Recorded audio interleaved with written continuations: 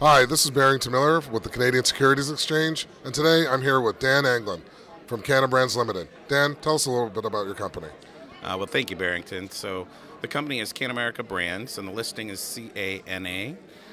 We're a U.S.-based intellectual property company, and a branding machine is really what we are.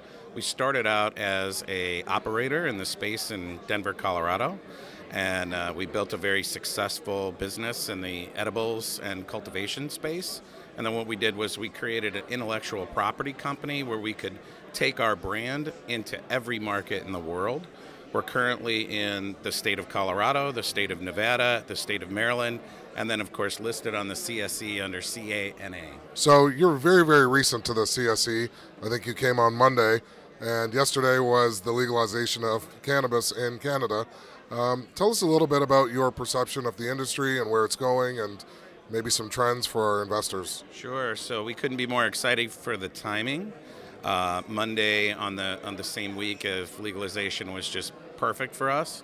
I think the direction for the nation of Canada is that now regulations have to be established for what kind of products can be in the marketplace. And we certainly hope that our involvement on the policy side in the United States could potentially help both the provinces and the nation to try to determine what type of products that are available, because consumers want every kind of product, especially confections and vapor pens and products that we specialize in. But I think the future of cannabis is globalization of brands.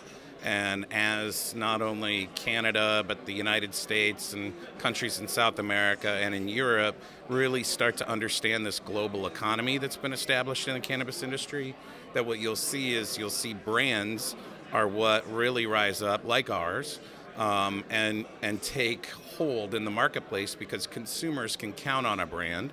And once they've got confidence in that brand, then they're really looking for those products or those stores or those cultivations because of the brands. So that's where we're headed, and we're making a big bet on that, because that's the company that we created.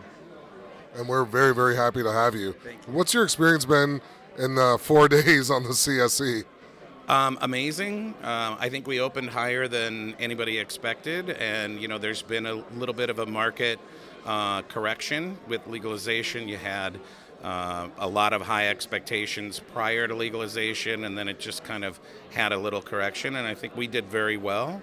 4 days, it's really hard to compare. I've never been listed as a public company before, so I'm very excited to be there, and I think it's doing very well.